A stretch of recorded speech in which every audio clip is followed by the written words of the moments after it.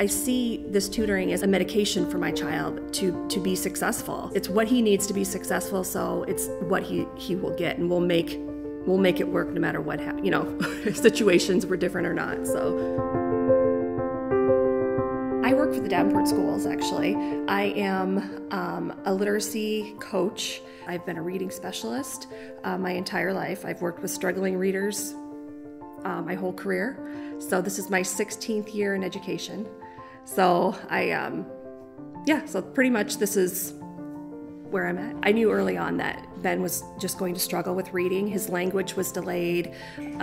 Just a lot of his retention of letter sounds, letter names, after, of course, me being a reading teacher working with him extensively, just wasn't retaining anything. And so I was like, what? Something's just not right. So we had him tested in Iowa City, and he was identified as a dyslexic learner. I almost feel like, how did Ben become how did I get this dyslexic learner? I mean, being a reading teacher, he's supposed to excel in everything, right?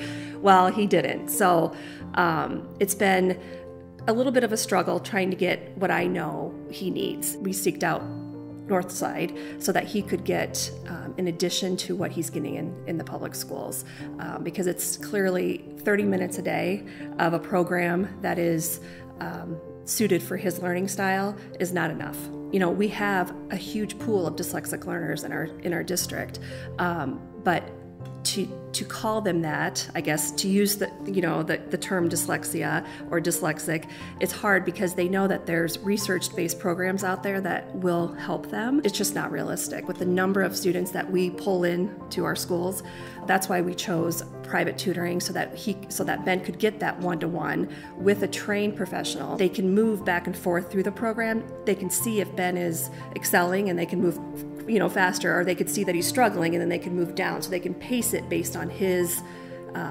needs and not just the mass majority needs. I see this tutoring as almost like a medication for my child to be successful.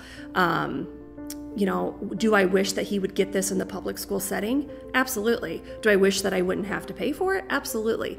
But it's what he needs to be successful, so it's what he will get, and we'll make it work no matter what situations were different or not. So I sit through meetings with parents children who have not been identified as dyslexic learners because they haven't taken the next step to get that final identification, but they have all of the characteristics, all of the check boxes that your child is a dyslexic learner, and they just they'll say things like, oh, they're so lazy and they just don't care and they're just not motivated. And I'm like, that's not the case.